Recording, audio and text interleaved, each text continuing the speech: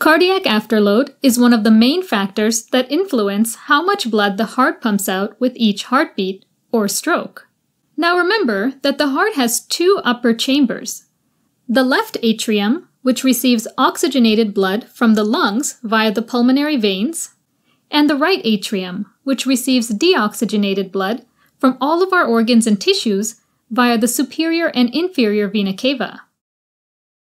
From the atria, the blood flows into the lower chambers of the heart, the left ventricle, which pumps oxygenated blood to all our organs and tissues via the aorta, and the right ventricle, which pumps the deoxygenated blood back to the lungs via the pulmonary arteries. Alright, now each heartbeat consists of two phases. Systole, which is when the heart contracts and pumps the blood out of the ventricles, and diastole, which is when the heart relaxes and ventricles fill with blood. And as the left ventricle fills with blood during diastole, the pressure within it rises. Then, the left ventricle contracts, increasing the pressure within the left ventricle even more and forcing blood through the aortic valve into the aorta and whole arterial system. So cardiac afterload can be defined as the ventricular wall stress during systole or ejection. And it can be calculated using the law of Laplace, which states that wall stress equals pressure P times radius R over 2 times wall thickness W. Another way to say this is that cardiac afterload is directly proportional to the pressure inside the left ventricle during ejection, as well as the radius of the left ventricle, and indirectly proportional to 2 times the ventricular wall thickness. To visualize this, let's look at a cross-section of the left ventricle, which looks a bit like a donut with little dough, a diet donut if you will. Now the little dough circle represents the wall of the left ventricle, and its thickness is the ventricular wall thickness, or W. Pressure, or P, on the other hand, refers to the pressure exerted by the ventricular wall on the ventricular cavity during systole.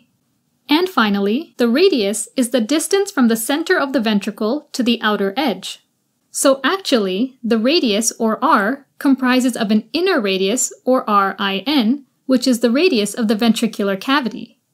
And the full radius is RIN plus the ventricular wall thickness.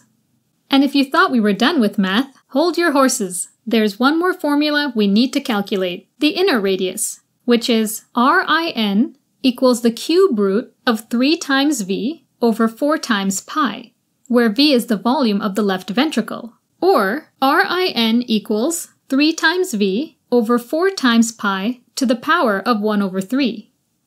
And then we can add wall thickness to the inner radius to determine the left ventricular end diastolic radius, or R. Now it's important to note that this formula isn't used in clinical practice. Instead, clinicians simplify the equation by eliminating 2 variables, radius and wall thickness. So for simplicity's sake, we can say that left ventricular wall stress during ejection is proportional to left ventricular pressure during ejection.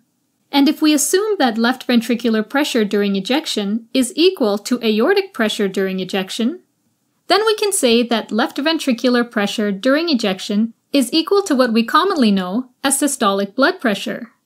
This leads us to a most commonly used definition of afterload, which says that afterload is the amount of resistance that the ventricles must overcome during systole.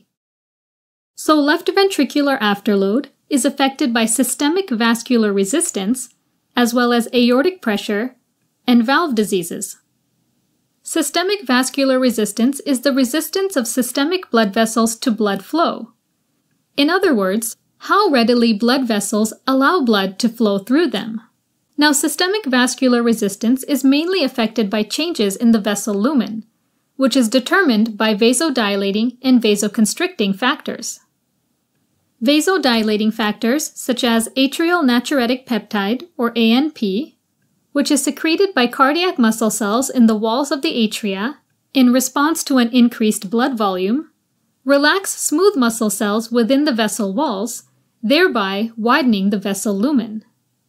This results in decreased systemic vascular resistance and therefore decreased afterload.